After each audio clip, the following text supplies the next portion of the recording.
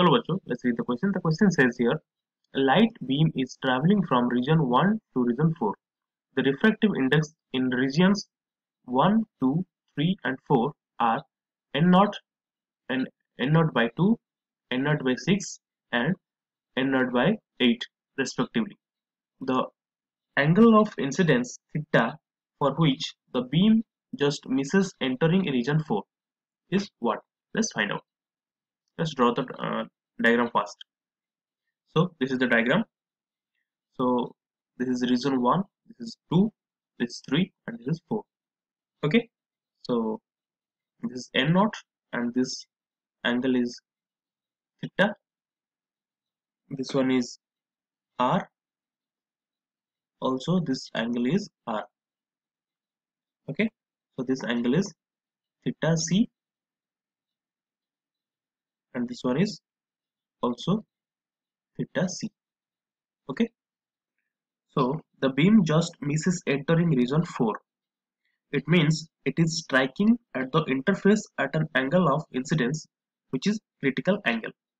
For the interface of region 3rd and 4, region 3rd and 4, theta c is equals to sine inverse 3 by 4. For the interface of region 2 and 3, it is n naught by 2 into sine r, which is n naught by 6 sine theta c. Okay, so sine r will be 1 by 3 into 3 by 4 is equals to 1 by 4. Okay, for the interface region 1 and 2, n naught